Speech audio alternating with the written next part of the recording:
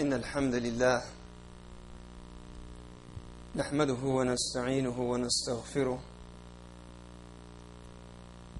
ونعوذ بالله من شرور أنفسنا ومن سيئات أعمالنا من يهدي الله فهو المهتد ومن يضلل فلن تجد له وليا مرشدا وأشهد أن لا إله إلا الله وحده لا شريك له وأشهد أن محمدا عبده ورسوله يا أيها الذين آمنوا اتقوا الله حق تقاته ولا تموتن إلا وأنتم مسلمون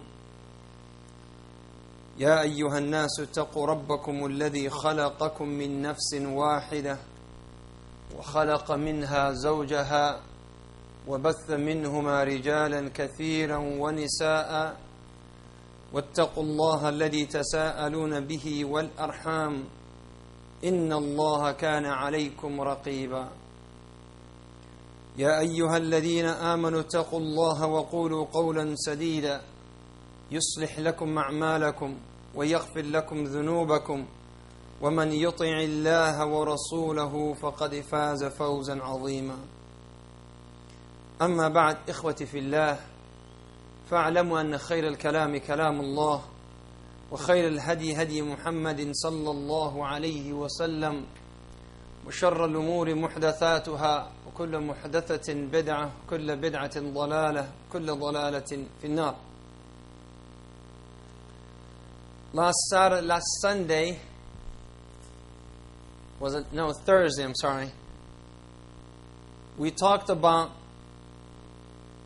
the tafsir and the reflection, or I should say the reflection on the ayah لا ترفعوا أصواتكم, that you should not raise your voices over the voice of Nabi sallallahu alayhi wasallam. And we talked about what happened when Al-Aqra' bin Habis radiyallahu anhu brought his sha'ir and his khatib, and then finally he accepted Islam, and Nabi sallallahu alayhi wasallam concluded his statement by saying, ما يضرك ما كان قبل هذا, means nothing will harm you from your past. Nothing will bother you. Since you may declare the shahada, nothing will harm you.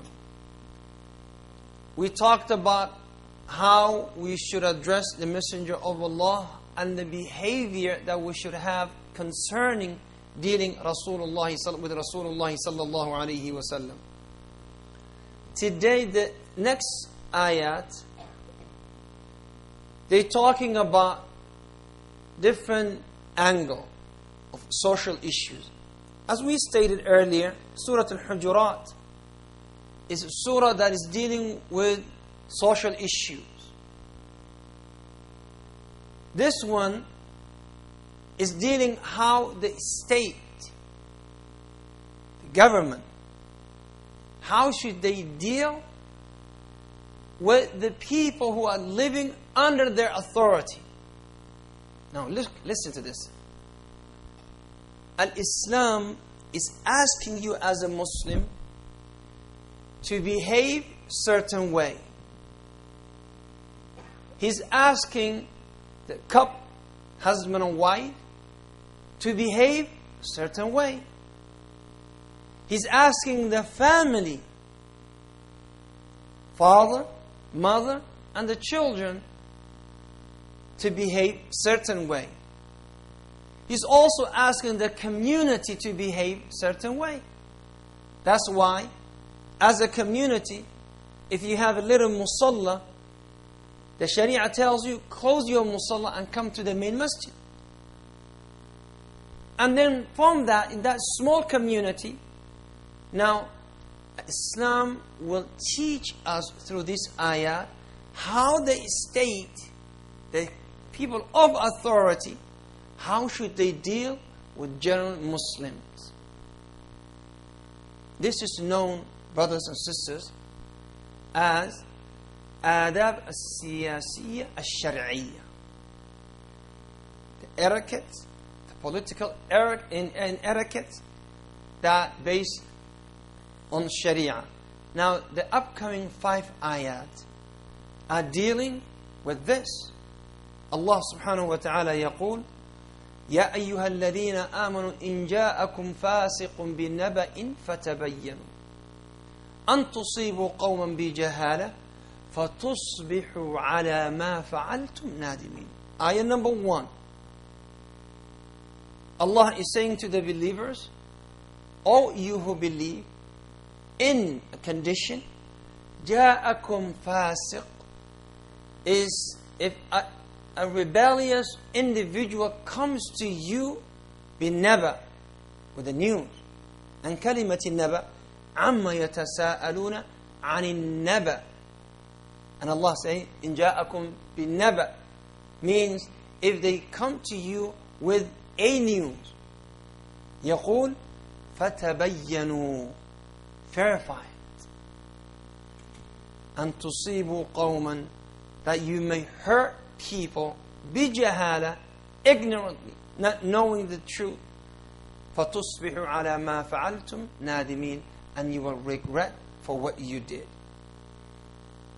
And then he said, وَاعْلَمُوا, and you should know أَنَّ فِيكُمْ رَسُولَ اللَّهِ, that the messenger of Allah is with you. Why? لَوْ يُطِيعُكُمْ فِي كَثِيرٍ مِنَ الْأَمْرِ لَعَنِتُمْ. If he follows you with every claim that you come up with, you will go through hardship and difficulties. قَالَ وَلَكِنَّ اللَّهَ حَبَّبَ إِلَيْكُمُ الْإِيمَانِ. It's a favor from Allah that Allah made this iman sweet in your heart. وَزَيَّنَهُ فِي قُلُوبِكُمْ, and He beautified this iman in your heart. وَكَرَّهَ إِلَيْكُمْ, and He made you dislike and hate al-kufr, disbelief, al-fusuq, rebellious, wal-isyan, and disobedience of Allah. And then He said the people of that quality and characteristic, أُولَٰئِكَ هُمُ الرَّاشِدُونَ, they are the guided ones. Now let us go back, let us go and take this ayat one after another. Imagine you the state. Imagine you the person in charge. I come to you with the news and you say, let's take the soldiers and let us teach that person a lesson. And this person comes and says, you know, the neighboring government or the state or the country, they're plotting against you, let us go attack them. المصيبة. لذلك يقول لو يطيعكم في كثير من الأمر لعنتم. If Rasulullah sallallahu alayhi wa sallam would listen to you with everything that you say, you would suffer. You will go through hardship. Now, let us see how the Sharia dealt with these issues. Number 1, التثبت بالأخبار. التثبت في الأخبار. First thing is, you have to verify the news. إن جاءكم فاسق, if a fasiq comes to you, يقول الله فتبينوا. Why? Why the government have to verify this? Especially nowadays when you have, subhanAllah, if you go back to Muslim countries and you go and you see, you really interview the people in prison. They're Muslim. You will find this person was jailed or in prison because a report was written about him. Who's the person who wrote the report? Is unknown. لا إله إلا الله. طيب متى المحاكمة? When is his trial? Nobody knows. Why is he guilty? Nobody knows. We had a brother, mashallah, had a brother. He's living in one of the Muslim countries. And when Salman Rushdie, an evil man, when he wrote his evil book about the Messenger of Allah, Khomeini, what did he say about him? He said, whosoever brings me his head receives such millions of dollars. So this brother, he said, he did not say anything else. He said, look what this guy is doing. We label him kafir.